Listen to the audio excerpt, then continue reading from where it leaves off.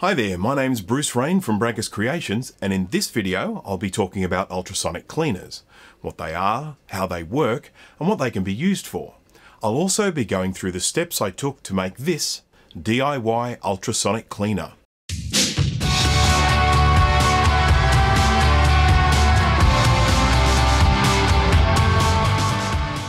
Just a reminder to press the like button if you enjoy this video, and please consider subscribing to my channel. So, how does an ultrasonic cleaner work? An ultrasonic cleaner passes high-frequency sound waves through liquid, which creates a reaction called cavitation. But more on that in a moment. Let's talk about sound waves first. Sound travels in waves. There are low-frequency sound waves, and there are high-frequency sound waves.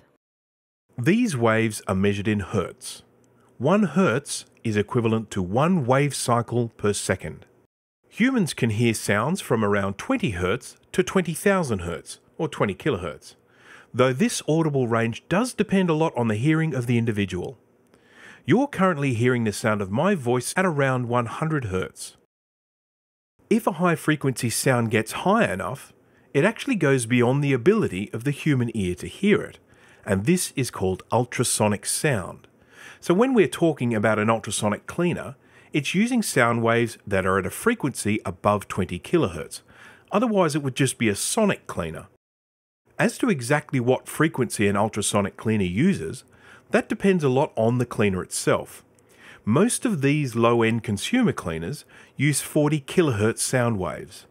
Some expensive cleaners can actually cycle through different wavelengths to improve their cleaning efficiency. So how does this actually clean stuff? Well, a very interesting thing happens when you pass ultrasonic sound waves through liquid. The process forms microscopic bubbles that grow to a certain size and then collapse, causing a tiny shock wave. This shock wave helps to dislodge particles of dirt and grime on the surface of anything you submerge into the liquid. The size of the bubbles depends on the ultrasonic frequency. Higher frequencies produce smaller bubbles. You can also heat up the liquid and add some detergent to make the cleaner even more effective. I won't go too far into the science of ultrasonic cleaning, mainly because of my limited knowledge on the subject, but if you would like to delve deeper, I recommend this excellent video by Hamster. You may have seen some videos on YouTube where people demonstrate making their own ultrasonic cleaner using an orbital sander taped to a bucket of water or something like that.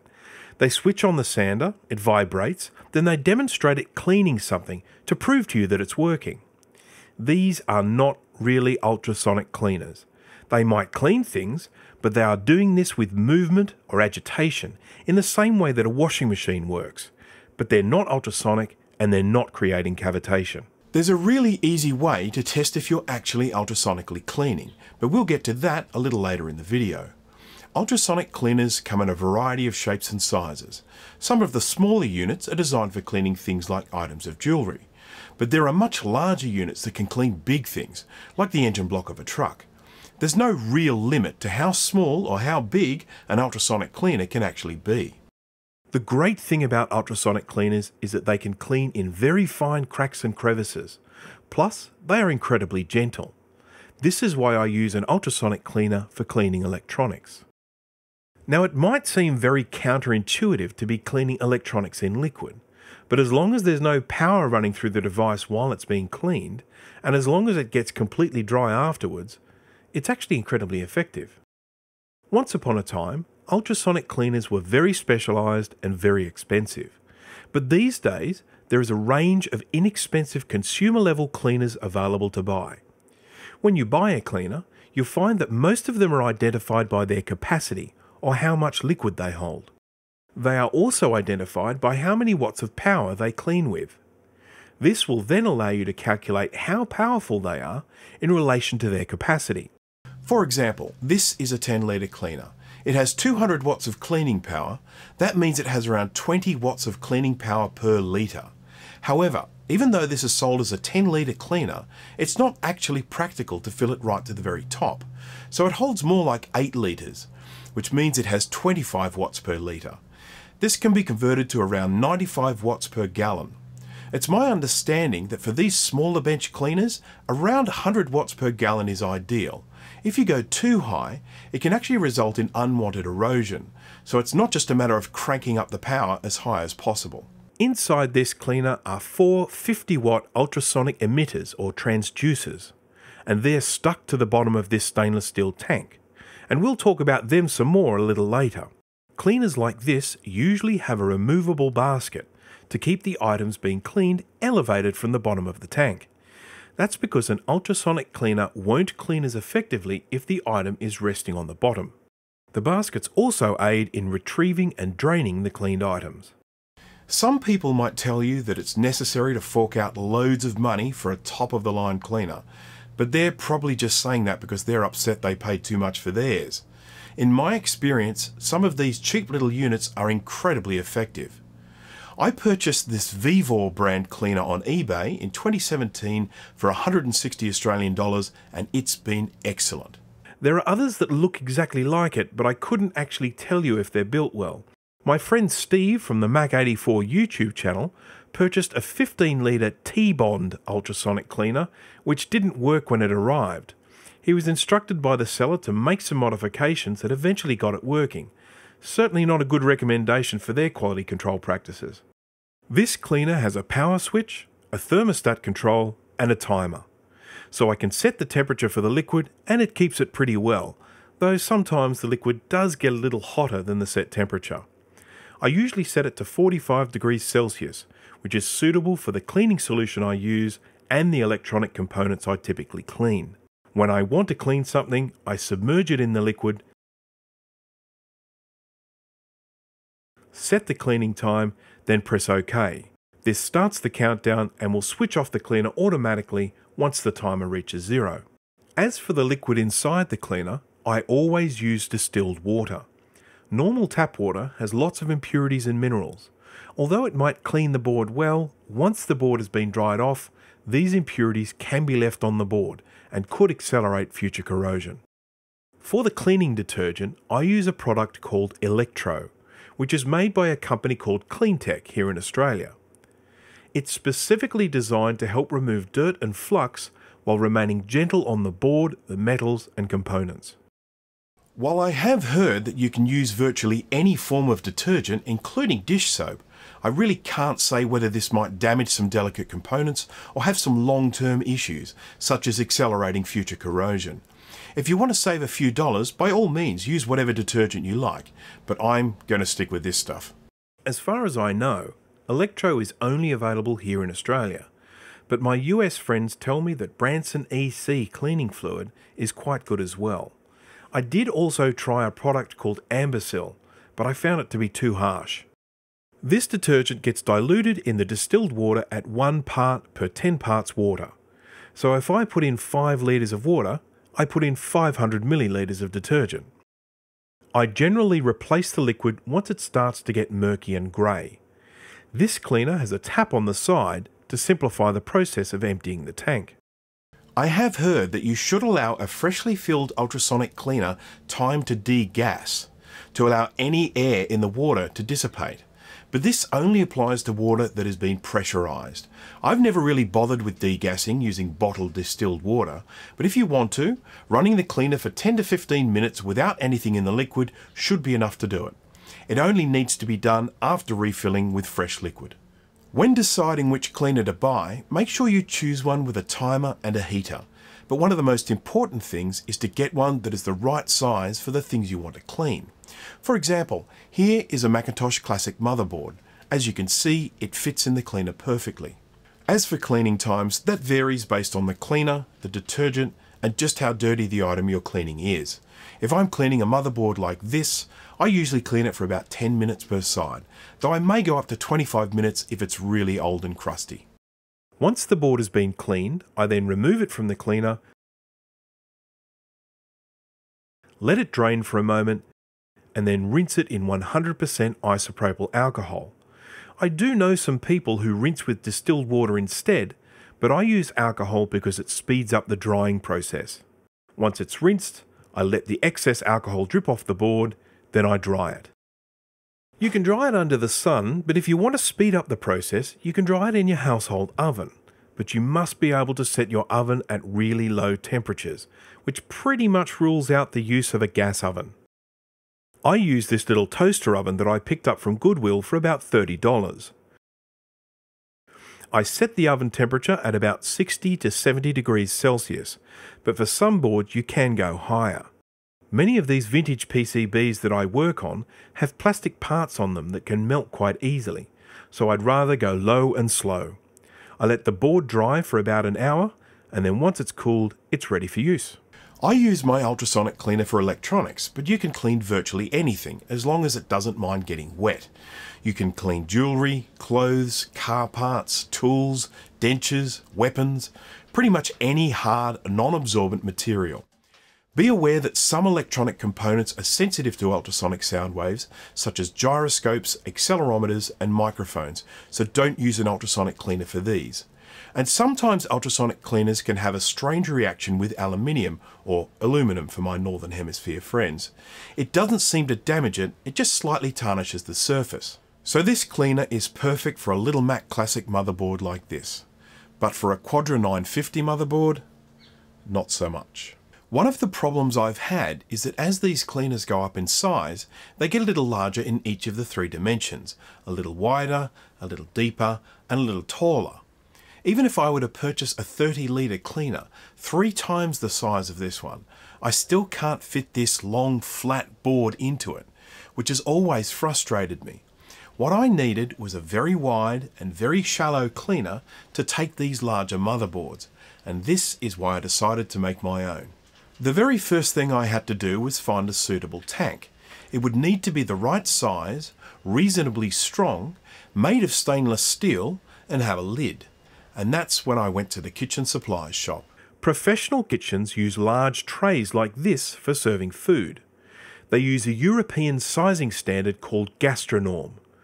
When you're standing at the buffet and you see all those metal dishes with food in it, the size of those dishes is given in relation to one gastronorm, which is 530mm by 325mm.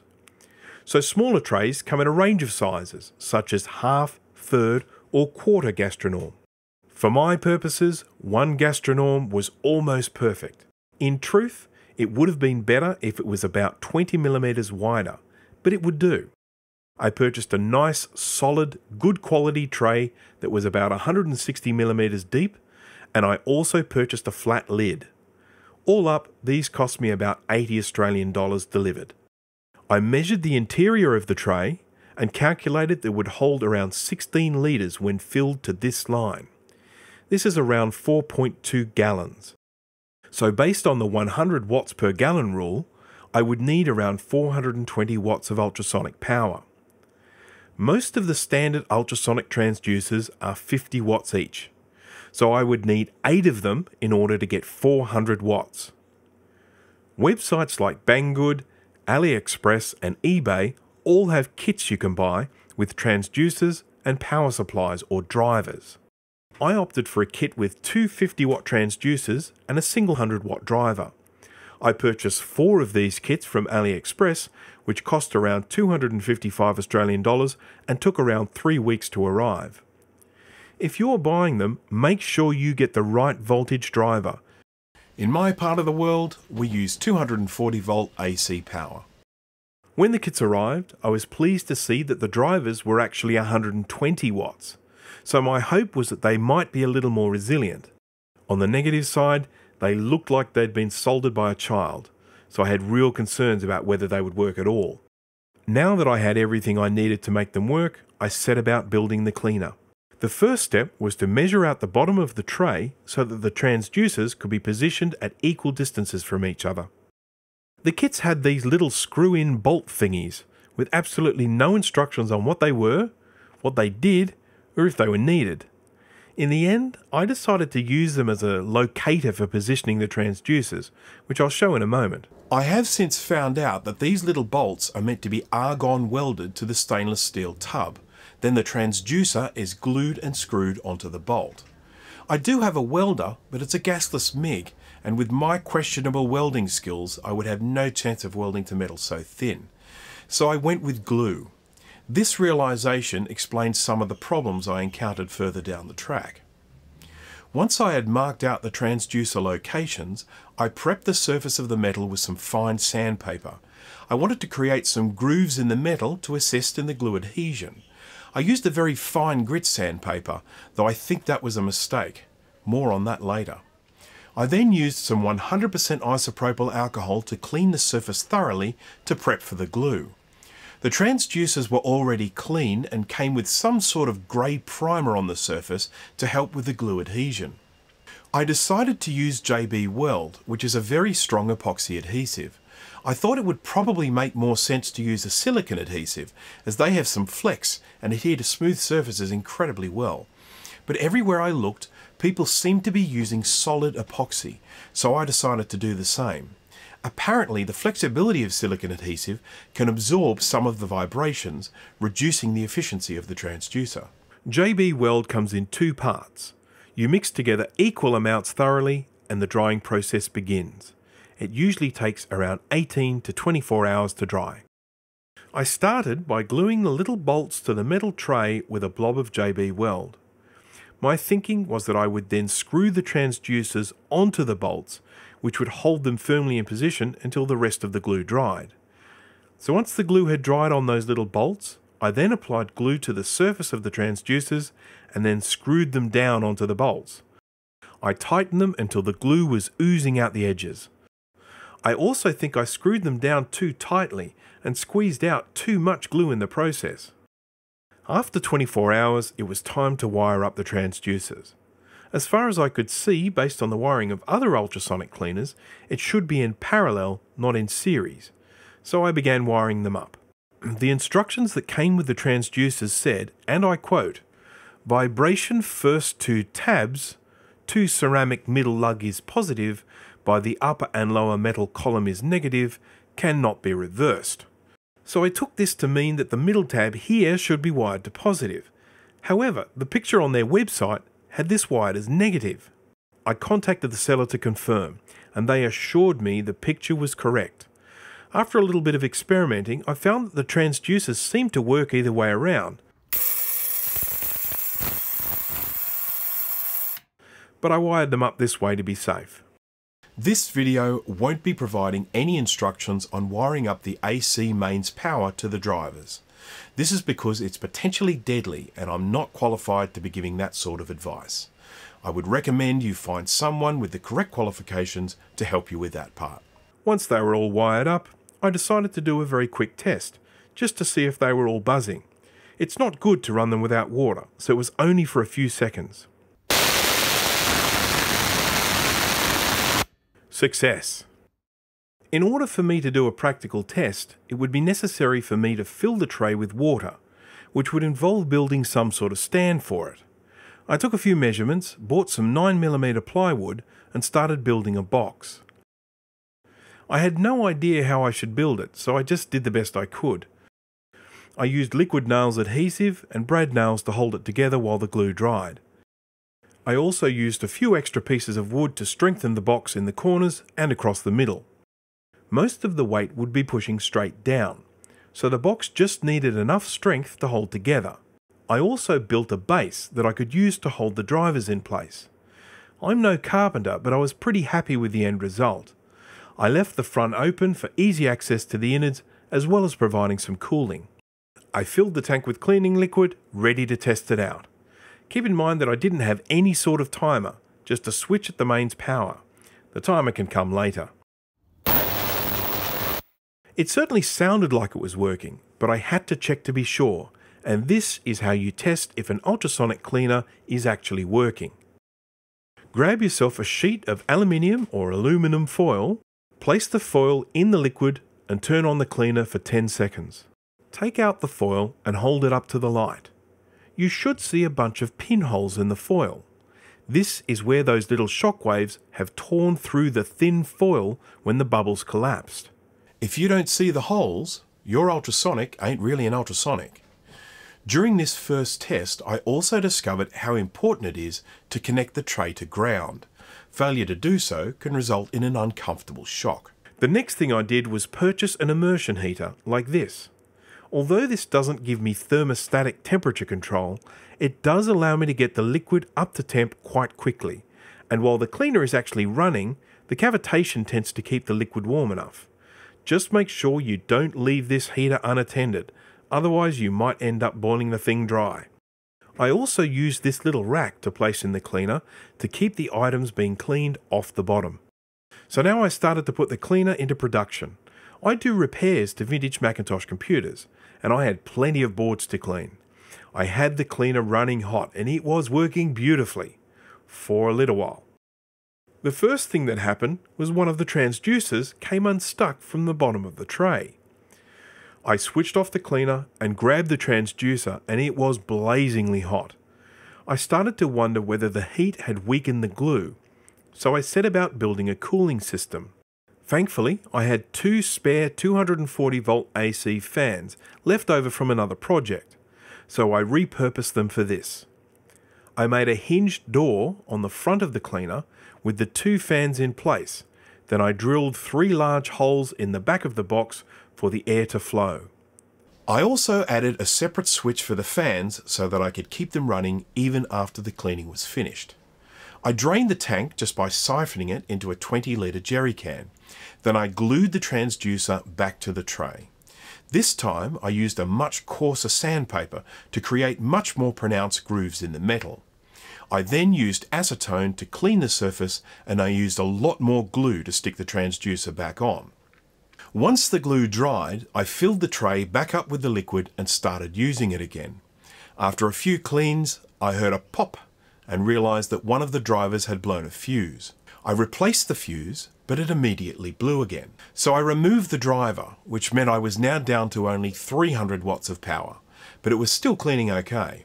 I inspected the driver, and it appeared that these 2 voltage regulators had blown, so I ordered some new ones.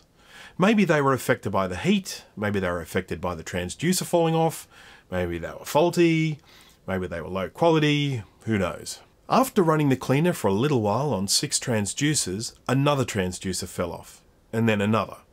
Okay, this is getting silly. Time to rip them all off and re-glue the lot of them. So I drained the tank and tried pulling the rest of the transducers off. Of the 7 left from the original gluing, there were 5 still stuck on, and 2 of them popped off really easily. The remaining 3 weren't budging, so I decided to leave them as they were. I re-glued the 4 transducers as I had done with the first re-glue, coarser sandpaper, acetone to clean, and much more glue. After the glue dried, I put it all back together and continued with the 3 drivers while I waited for the replacement parts. After only a few cleans, I noticed that one of the other drivers wasn't working properly, though it was a different problem. It was running, but the transducers were barely making a sound. After inspecting that driver, I realised that this transformer was the problem. The enamel coating on the wire wrapped around the core had melted and was making contact with the wire next to it, rather than being insulated. The transformer had no markings on it, so I had no idea what to do about buying a replacement. So instead, I decided to unwrap the wire enough to put some new insulation on the exposed parts, and then wrap it up again. Unbelievably, this worked. I was wondering if these problems were started while I was running the cleaner without fan cooling, or maybe it was just because it was built like garbage. I will certainly be trying to get some replacements from the seller to have as spares.